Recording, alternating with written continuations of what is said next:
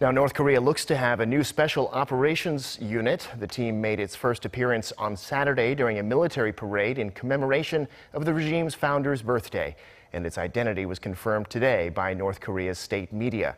The parade had already caught the attention of the international community as Pyongyang unveiled a new generation of intercontinental ballistic missiles. Kwon Jang-ho has this report. Wearing dark uniforms, night vision goggles, and carrying a modified AK-47 with grenade launchers, a new Special Operations Forces unit made its first public appearance in North Korea. 경야는 최고 사령관 동직에서 일단 명령만 내리시면 백두산 번개와도 같이 적들의 심장쥐 멸종의 비수를 제일 먼저 꽂을 억센 의지가 소리 빨칩니다.